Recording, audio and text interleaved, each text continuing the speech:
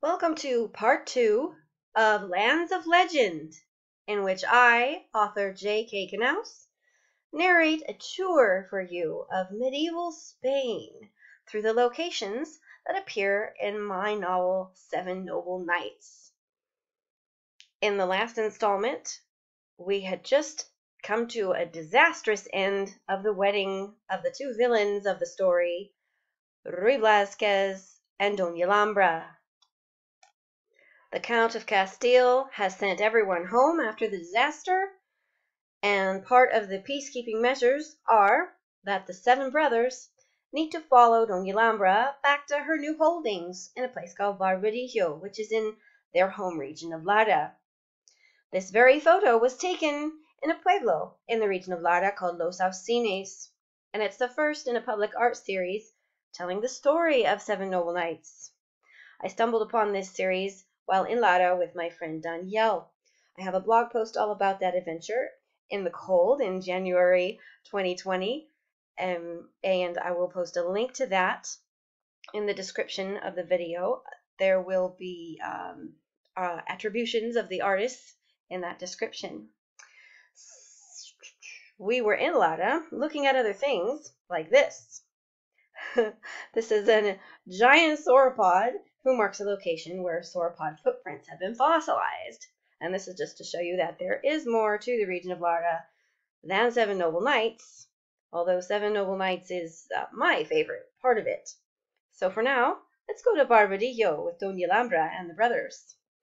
It's a pretty little town with an enormous church. Barbadillo is not on the public art series route, but it celebrates the legend in its own ways, such as with this hotel restaurant named for Doña Alhambra. I got a real kick out of that. And Alhambra Street. That's me on Alhambra Street in Barbadillo. And that's right, the citizens of Barbadillo still staunchly support this infamous lady, the big bad lady of the novel. There's even a statue complex that tells most of the story. I had to have my photo with my villainess.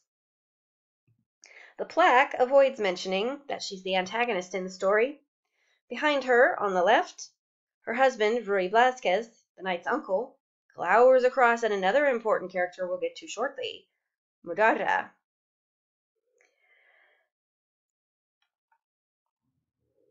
Behind her head, we have symbols of the pre-Christian religions of Spain, as well as Christianity and Islam.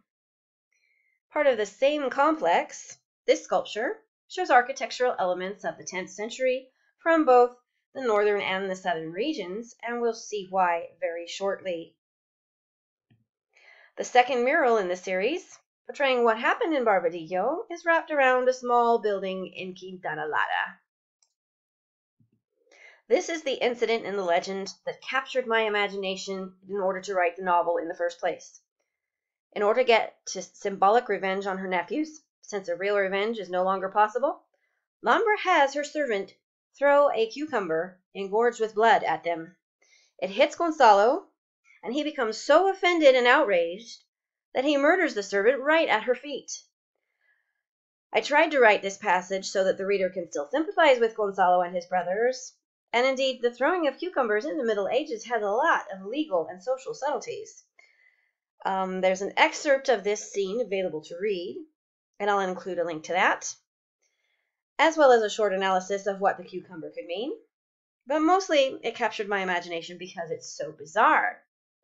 I love the landscapes in this painting, and here we have a very superior kind of look on Doña Alhambra, which is appropriate.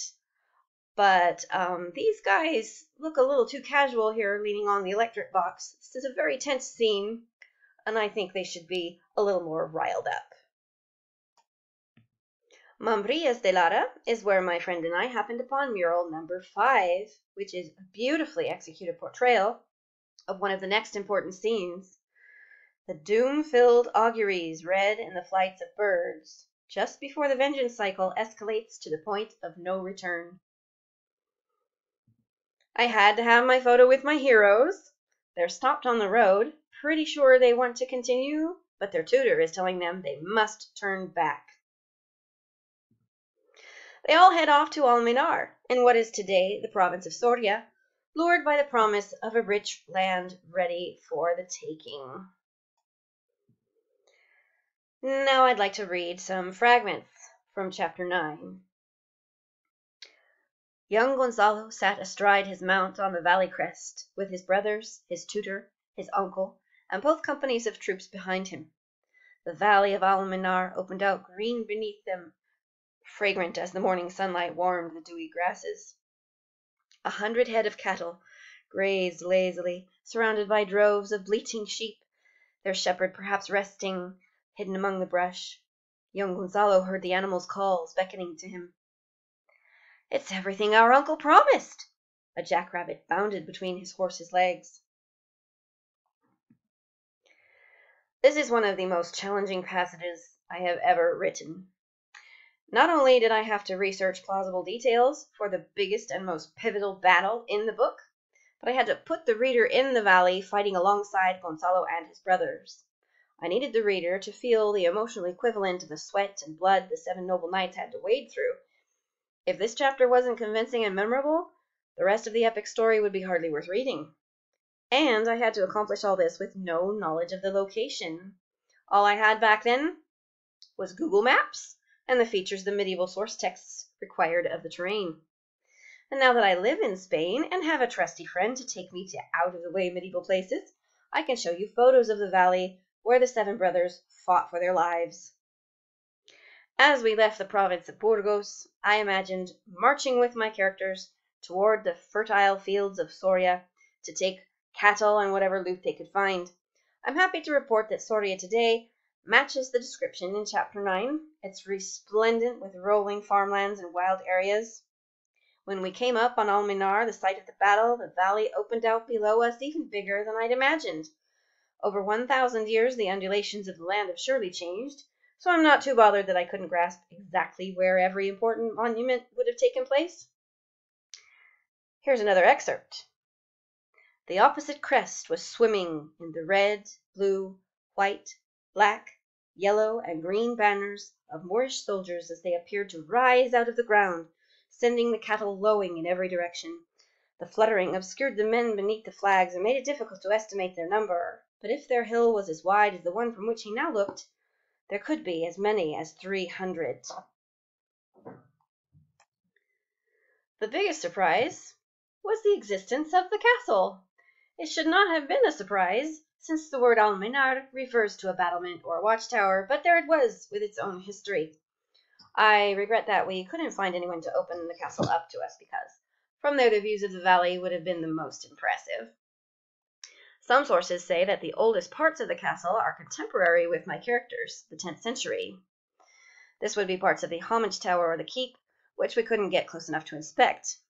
If there was a castle in the 10th century, then the 7 noble knights would have seen the Moorish troops coming at them from around it. Most of the castle as seen today was built in the 15th and 16th centuries, and belonged to the Counts of Gomara. Kings Carlos II and Felipe V were in residence at certain times.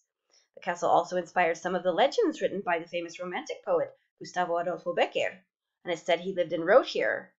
It looks like a pretty good writer's retreat to me. There was a sign on the door that we could barely make out that said something about the modernist poet Antonio Machado and his young wife, Leonor Izquierdo, staying there as well. This was apparently her hometown.